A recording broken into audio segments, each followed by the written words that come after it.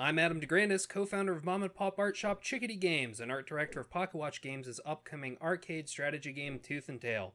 Join me for my session, Fast, Cheap, and Flashy, an indie art direction adventure, as I walk through the steps I used to deconstruct the game's previous, less engaging art style and rebuild it over a short period of time into what it is today. The topics covered will range from low-level fare, such as how to properly analyze an art style and design effective pipelines, to higher-level or philosophical topics such as the best way to entertain unconventional or crazy ideas and how to tell if something is truly good enough.